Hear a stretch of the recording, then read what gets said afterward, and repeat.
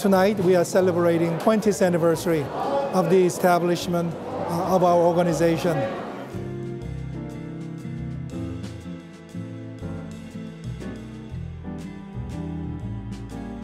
Because the adoptees grew up in foreign countries, when they return, they are faced with many difficulties.